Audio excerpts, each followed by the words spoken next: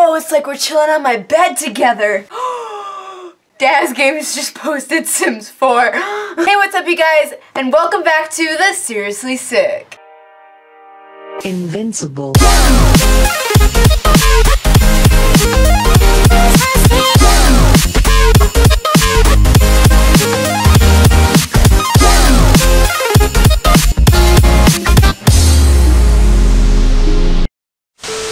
So, welcome to week 2 on the Seriously Sick. I hope you guys enjoyed, everyone on the channel. Let's just talk about my makeup. I was like, I'm too lazy to do eyeliner, so I should do like a natural look with it. And then I was like, let's just put a bunch of red eyeshadow under my eye and then match it with some red lipstick. For week 2 on the Seriously Sick, it is mental health week. Also, I wish you guys could see the lights in my room, like it's cute. Anyway, so for mental health week, I wanted to talk about my personal mental health journey with something I've been dealing with for like 3 years now. So for people who do not know or who have never been on my channel before or have never heard me talk about this personally about myself or just new to this channel in general, 3 years ago, I started to starve myself. I was in middle school, it was like my 8th grade year. I just remember it started out by me wanting to like lose weight. I remember I would watch all these like beauty guru YouTubers and I was like, oh, they're so tiny, and like I wanted to like get really fashionable and stuff, and I was like, but I don't look good in anything. The doctors would tell me I was overweight and stuff, and that would bother me a lot, but for the most part, I wasn't, I don't know, like I would get upset that I was bigger before, but I never did any. I was never upset enough to do anything about it, and I started doing something about it. Basically, I like didn't eat food, and the food I did, it was really little. Like I would have meals, but it was like I would have a banana for breakfast, 80-calorie Dannon yogurt. See, I know the calories to a lot of things still after like 3 years. 80-calorie like Dannon yogurt for lunch, and then for dinner I would have another 80-calorie yogurt, and if I was lucky I would have celery sticks with it. And then I would drink a bunch of oolong tea, which is basically green tea but like stronger.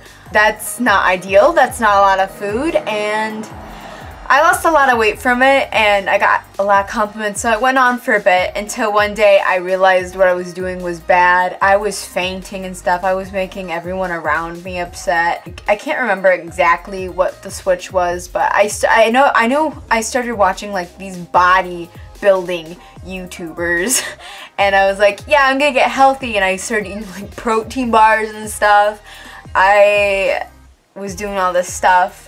And I was like, yeah, I'm so healthy. I still wasn't eating, like I was eating like more than I was before, but like to me now, it still doesn't seem like a lot of food. Like I would have like fill a pan with egg whites and like, but then I would have that on like a bed of spinach, but it wasn't like enough, and I would have like a slice of toast with peanut butter on the side, but it was like 100-calorie toast. So I got into that, but at the same time, on like the weekends, or if I would go out with friends, I would binge eat. I would eat so much, and it was because my body was starving, and I would just eat all this freaking food.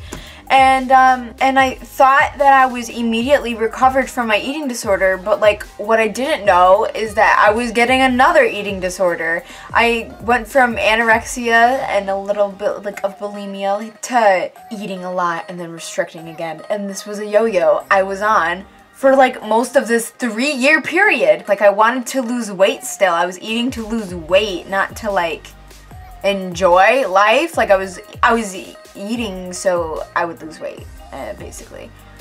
And so the binging and starving just went on for so long. I've kind of fixed myself actually out of the binging and eating. Over the summer I was still having troubles with eating and not eating until field hockey preseason was starting soon, and I wanted to get in shape for it, so I completely like changed things up a bit. I'm trying to do this thing at the moment where I try to only eat things that are like ingredients that I know or like it's got few ingredients, you know what I'm saying? I guess. And it's involved me making my own food a lot. I've just changed my way of eating, and I've changed my idea of eating, and I'm eating for health and not for weight loss. I don't think, I mean, I have gone down a few pant sizes, yes. I've lost some weight, but it's almost like I don't care about it. Like, my mentality about myself has changed. I haven't stood in front of my mirror and like told myself that I'm disgusting or anything in like the longest time, just because I've changed my diet almost. I'm drinking so much water. I don't know. I don't, maybe it's a placebo. Maybe it's not the way I'm eating that's changed my mind. Maybe it's just I got over it. That's not any of my concerns. Like, if there's any stress in my life, it's not food, for once. And that's something I was trying to get back for like 3 years, and it's like I finally just kind of did it. And so this is kind of like how I got over my eating disorder.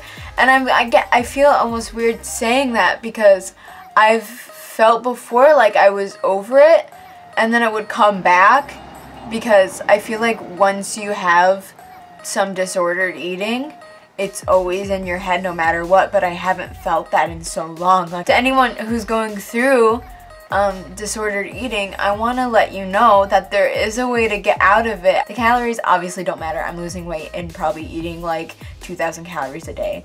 That's just a guess. Maybe that's more than what I'm eating, but like it feels like I'm eating 2,000 calories a day. I don't even know, because I don't track my calories. But dude, like, if you're in that state of mind where you're like, I have to like not eat anything, or you're like, I feel like I'm eating everything and I can't stop, just stop thinking about food so much, because that's what I had to do. I don't know. All I know is that I don't hate myself, and I don't bully myself in the mirror anymore. This was kind of more of a rambling video, and I'm really sorry. Maybe this was like more therapy for me. I think I have like an actual nice relationship with food again, which is something I haven't had in a while. I gotta sum it up. I gotta think about what I'm saying. Okay, truly, if anyone out there is dealing with some disordered eating in any form, I don't care what it is, feel free to message me on like Instagram or something. And if you want to get over it, let's get over it together. Yeehaw. Since I'm filming this ahead, I can't wait to watch what everyone else makes, because I love them all. I'm going to link all the Seriously Sick social media down below.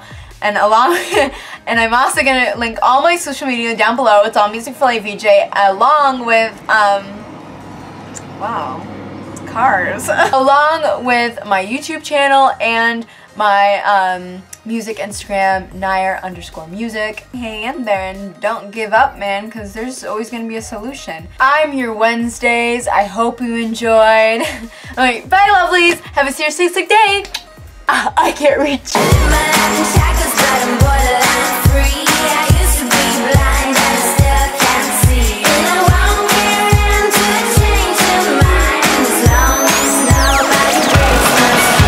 I got lipstick on my hand.